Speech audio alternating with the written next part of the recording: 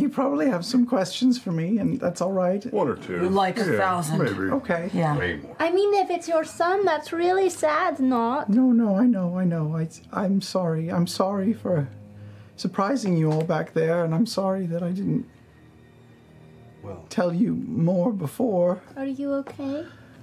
I don't know, but I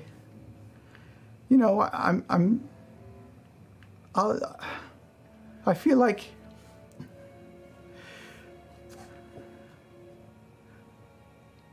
I don't think any of us need to pretend that we all don't have some secrets, and we've all been keeping some secrets from each other. And sometimes I feel like even maybe the thing that brought us together is that we're sort of bonded by dishonesty a Not little me. bit. No secrets, open book. I'm pretty open too. I hear you.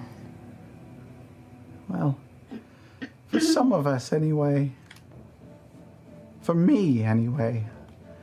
I've been holding on to some secrets. Just, I feel like it's almost like putting up an armor or something to protect you from the past or from regrets or something. But I feel like for some of us, it could also be like a chain, sort of weighing us down and keeping us from moving forward. And maybe it's time now to sort of remove that chain and be open and honest so that we can move ahead. So yes, I'll tell you what you want to know. What do you want to know? Are you a goblin? Is that your son for real? Okay. Well, hi. My name's Nott the Brave, and I am a little goblin girl. Okay.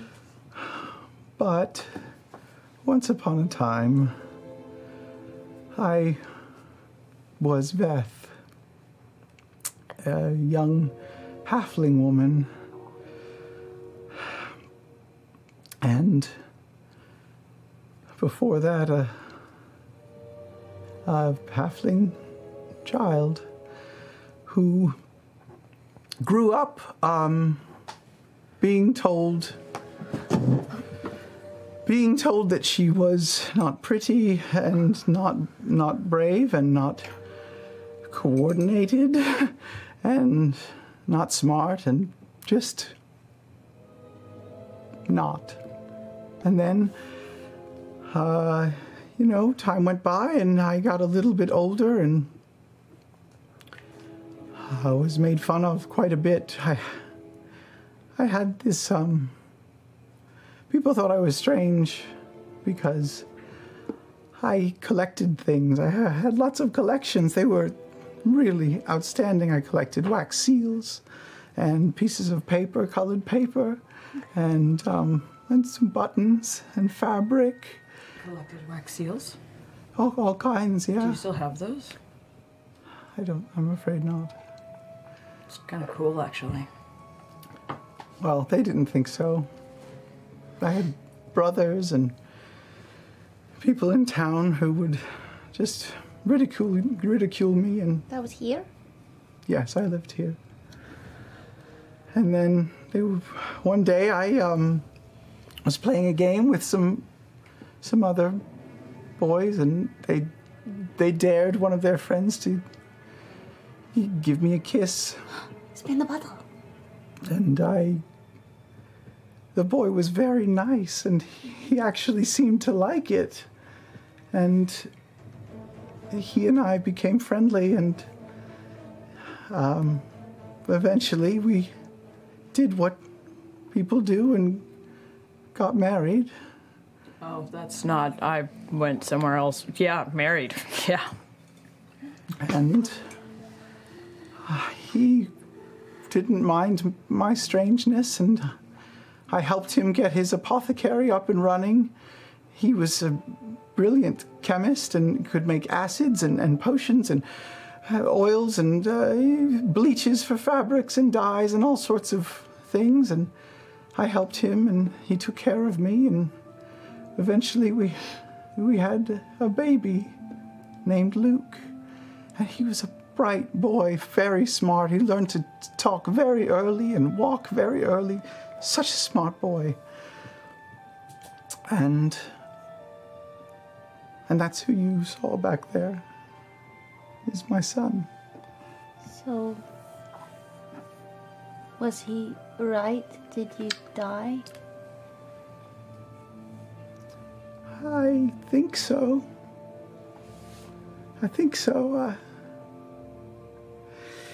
We had a rough winter in Felderwind. There was not a lot of crops, and I think some of the animals had died that winter. And this river I've brought you to, this sort of, it's a beautiful place. I used to come here with Yeza, and it's also an important place because this is the goblins would come from over there, and they would come and raid us from the other side of the river. And I think after that winter they got particularly hungry and more dangerous and more daring, and they came into town and raided more and more until one day they took us. They took me and my husband and my child, and they held us in one of their camps. And I don't know, it was days or weeks, I'm not sure, but Luke was not doing well. He was starting to starve, and I knew that we needed to get out of there somehow. Yeza is a very bright man, but he's not a fighter. So I had to do what I had to do. We ran. We ran in the dead of night, and they weren't fast. I've been chased a lot in my life by boys making fun of me, and I'm pretty fast. So I told them to run to the river, and I broke off, and I ran a different way, and the goblins followed me. And when they found me, they surrounded me, and I fought. I had a vial of acid that Yeza had handed me, and I threw it in the face of the one trying to catch us. They didn't like that. They took me back to their camp, and I think he died from his wounds.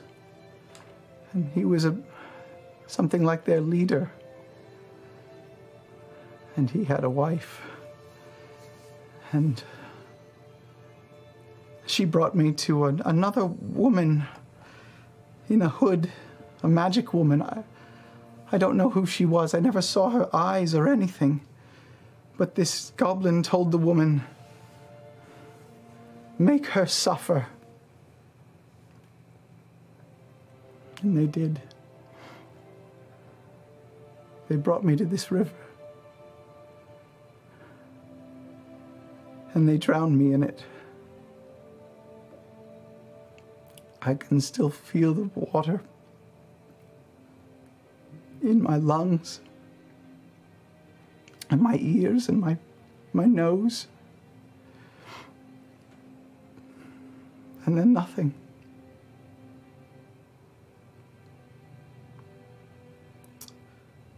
Until I woke up and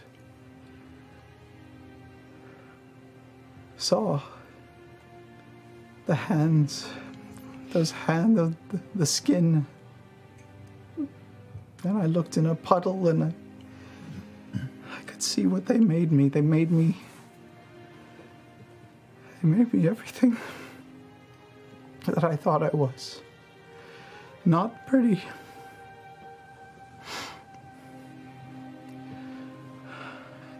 Not good.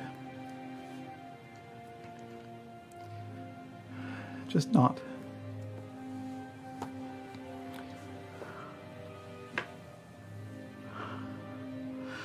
I'll be honest, I've started forgetting what it's like to be a halfling. To be me. I don't remember everything anymore. I feel like every day I'm more and more goblin. I don't like it at all. I don't like myself at all. And I'm sorry I didn't tell you. I'm sorry I lied. And I'm sorry, Caleb, that I didn't tell you. I should have told you. You would have understood. And maybe you could have helped me. I don't know.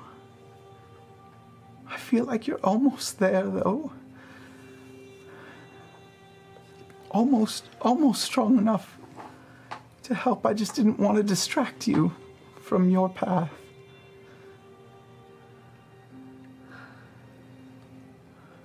Anyway, that's how I got to you.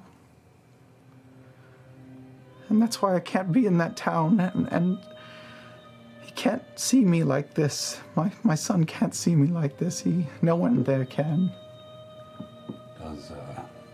Does your husband know? Or does he not know? I've sent him things. We can do something about this, but we're going to have to... You're going to have to trust us. And you're going to have to be careful. Because if we move too quickly, well, we're just going to go running in the wrong direction. And alone. And you need help.